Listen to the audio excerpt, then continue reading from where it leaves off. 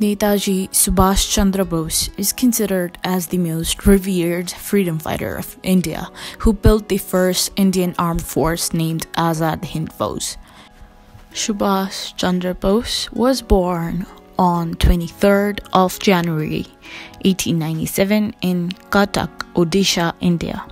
His father was Janakinath Bose and mother was Prabhavati Datta. He had all total of 13 siblings, 6 sisters and 7 brothers. He came from an affluent family. He was an Indian revolutionary during British era in India. His attempts to get rid of the British with the help of the Nazi Party and Imperial Japan during the time of Second World War left him a troubled legacy.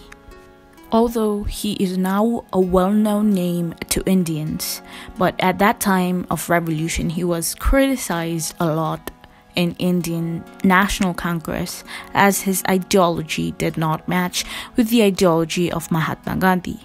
But sooner or later, his sacrifices were recognized, and that is the reason, in order to give more value to his contribution in the Indian independence struggle, his birthday is now celebrated as Parakram Divas in India.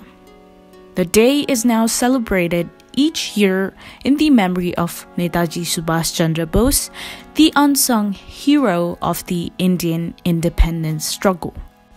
He was a student of Protestant European school in Cuttack. He was a meticulous student, and with his hard work, he was able to get second position in the matriculation exam. Later on, he went to Presidency College, now University in Calcutta. At the age of 16, he became fascinated by the teachings of Swami Vivekananda and Ramakrishna after reading their works.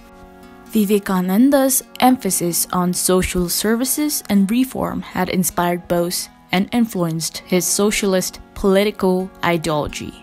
Subhas Chandra Bose's first act of defiance against the British was in Presidency College when he assaulted Professor Oten, who allegedly made anti-India comments and manhandled Indian students. He was expelled from the college, although he officially appealed that he didn't actually participate in the assault. He was expelled from the college on the basis of some false allegations, which ignited a strong sense of rebellion in him, and the mistreatment of Indians at the hand of the British, which he observed to be happening widespread in Calcutta, only added fuel to the fire. He took admission in the Scottish Church College under the University of Calcutta, and from there he had his graduation degree in philosophy in 1918 AD. He secured top ranks throughout his study in school and university. Subhas Chandra Bose did his graduation in philosophy in the class of 1918 AD, and then he prepared for the Indian Civil Services exam after going to London with his brother Satish, and with his immense power of knowledge, he cracked the exam in his very first attempt. He was ranked 4th in the prestigious Indian Civil Services exam in 1919 AD. Still, he was not happy, as he knew he would now have to work under the British government. But after the infamous incident of the infamous Jallianwala Bagh massacre, he was sure that he would not serve the English anymore, and to give it an end, he finally resigned in 1921 AD from the Indian Civil Services to show anger and resistance to British government. Subhas Chandra Bose initially praised Gandhi a lot, and due to which he even became the member of Indian National Congress, INC, where he even started his own newspaper with the name Swaraj to promote the idea of self-governance, and from there he began his political journey. At that time, he was guided by Chittaranjan Das. He became the president of the All India Youth Congress and became the editor of the newspaper Forward, started by Chittaranjan Das himself in 1923 AD. Due to his amazing leadership skills, he was even chosen as the mayor of Calcutta at that time. In a very small period of time, he became an important and powerful part of Indian National Congress. Bose was sent to prison in Mandalay for the nationalist activities in 1925 AD. He was released in 1927 AD and became the Indian National Congress's General Secretary. In 1928 AD, the Motilal Nehru Committee demanded dominion status in India, but Subhas Chandra Bose was at the side of Jawaharlal Nehru and demanded complete independence of India from the British. Mahatma Gandhi disagreed with the ideology of Subhas Chandra Bose, as Mahatma Gandhi never wanted non-violence, which he could sense in the ways of Subhas Chandra Bose. During the civil disobedience movement, he was sent to jail. In 1930 AD, while he was in prison, Subhas Chandra Bose was elected as the mayor of Calcutta. Later, he was released when the Gandhi-Irwin Pact was signed in 1931 AD. For the very first time, he was elected as president of Indian National Congress at the Haripura in 1938 AD. And again, he was elected at the Tripuri session in 1939 AD by defeating Dr. P. Sitaramaya, who was supported by Gandhi himself.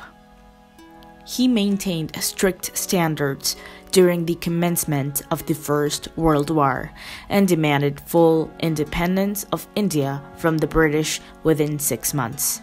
He was expelled from Congress leadership positions in 1939 following differences with Mahatma Gandhi and the Congress High Command.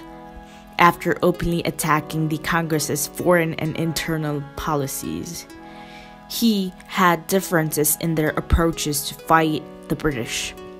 While he advocated for armed revolution against the British, Mahatma Gandhi was adamant about only using non-violence techniques to gain freedom from the colonizers. He faced a lot of criticism from Congress, due to which he finally resigned from Indian National Congress and made his own progressive group called the Forward Bloc.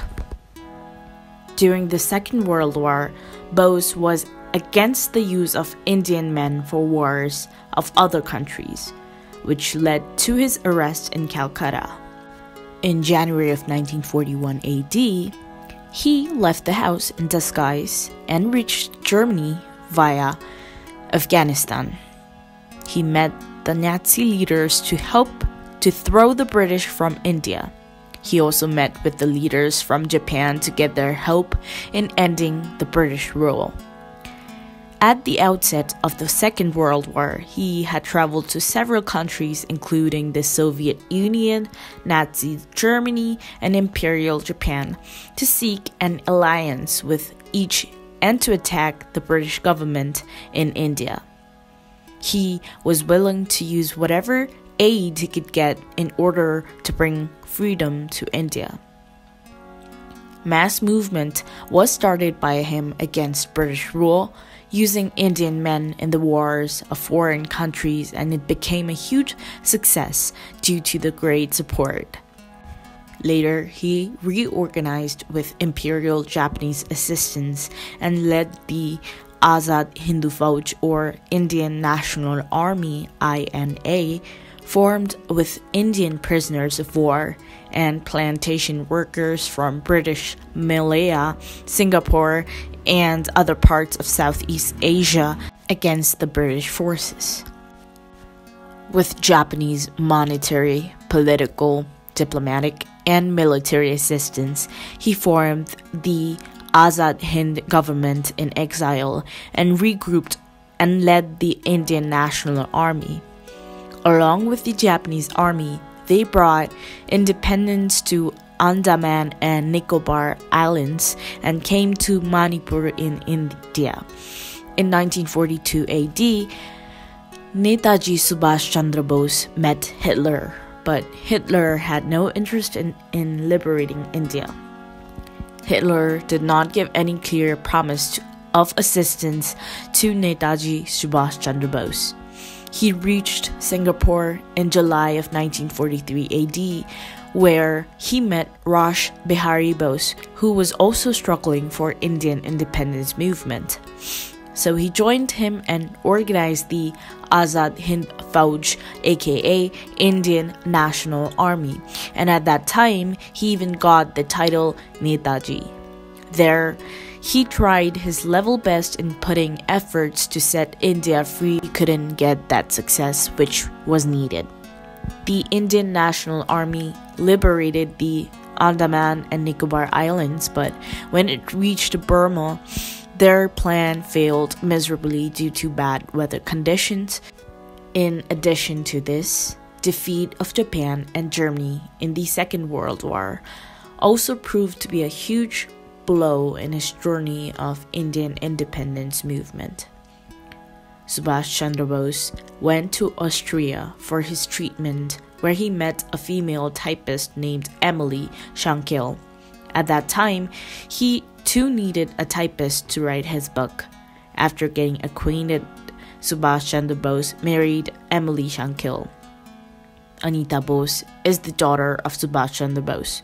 However, for a long time, people did not know about their marriage. It is believed that Subhas Chandra Bose was killed in a plane crash in Taipei, Taiwan on August of 1945 AD. But a section of people still believe that Bose survived the crash and went to hiding to escape the British. Following the much talked about news of the plane crash in Taiwan on 18th August 1945, it was believed that Subhas Chandra Bose had taken the guise of a sadhu and lived in Uttar Pradesh. People knew him as Gumnami Baba.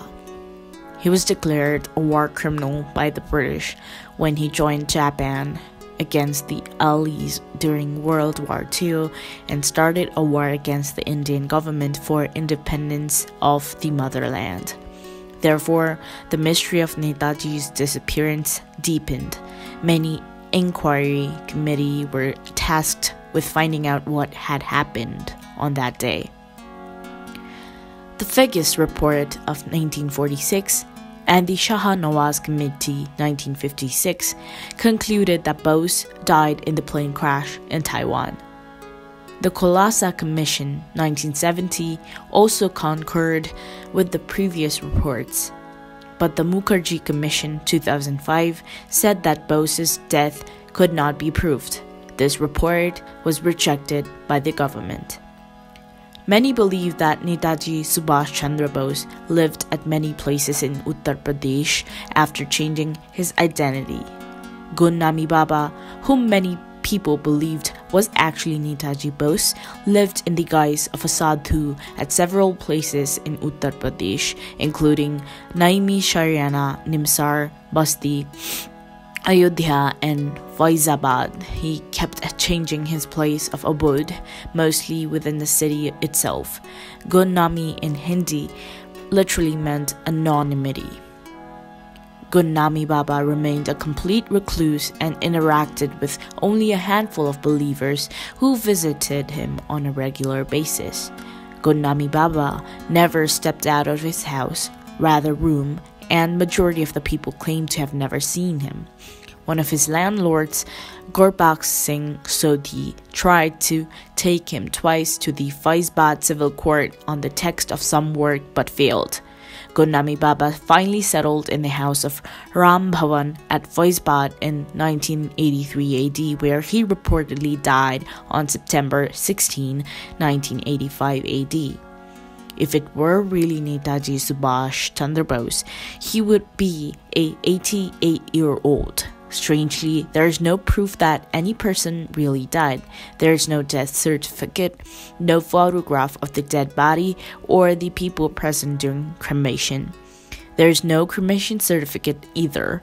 In fact, Gundami Baba's passing away was not known to people until 42 days after his supposed death.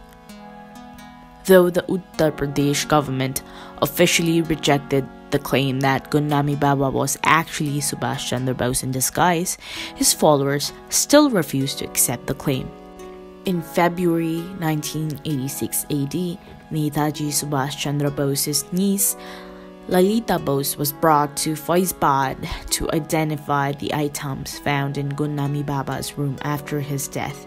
At first sight, she was overawed and even identified some items to be Netaji Subhas Chandra Bose's family. Baba's room was filled up by over 2,000 articles in the 25 steel trunks. No one had ever seen them during his lifetime. Handwriting expert Carl Baggett was also given the 2 sets of letters to analyze without being told of the identities of the writer. After he said they were written by the same man, it was revealed to him that the person in question were Netaji Subhas Chandra Bose and Gundami Baba. Carl Baggett stood by his conclusion and gave a signed statement to the effect. Carl Baggett was an authority on document examination with over 40 years of experience and had completed over 5,000 cases. Accordingly, the government set up an inquiry commission on June 28, 2016, headed by Justice Vishnu Sahai. The report stated that Gundami Baba was a follower of Netaji Subhas Chandra Bose, but not Netaji Subhas Chandra Bose. The report of one of the member commission was tabled in Uttar Pradesh Assembly in December of 2020, and it said Gundami Baba was not Subhas Chandra Bose in disguise. Subhas Chandra Bose, also known as Netaji, was a freedom fighter and the leader of the Indian independent movement against British rule. There is some controversy surrounding the circumstance of his death. According to the official versions of the event, Subhas Chandra Bose died in a plane crash in Taiwan in August 18, 1945.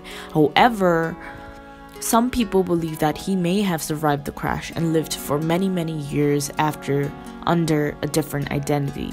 There is no conclusive evidence to support these claims, and the cause of Bose's death remains a mystery. He was jailed 11 times during his fight for freedom. His radical activities against British rule often led him to imprisonment but never deterred him. Azad Hind radio station in Germany was established by Netaji. Phrases such as Jai Hind, give me blood and I shall give you freedom, were coined by Netaji. He was also the one to select Rabindranath Tagore's Jana Gana Mana as his preferred national anthem. Some of Subhas Chandra Bose's famous quotes are, quote-unquote, give me blood and I will give you freedom. Quote-unquote, no real change in history has ever been achieved by discussions. Quote-unquote, freedom is not given, it is taken. One individual may die for an idea, but the idea will, after his death, incarnate itself in 1,000 lives. Quote-unquote, soldiers who always remain faithful to their nations, who are always prepared to sacrifice their lives, are invincible.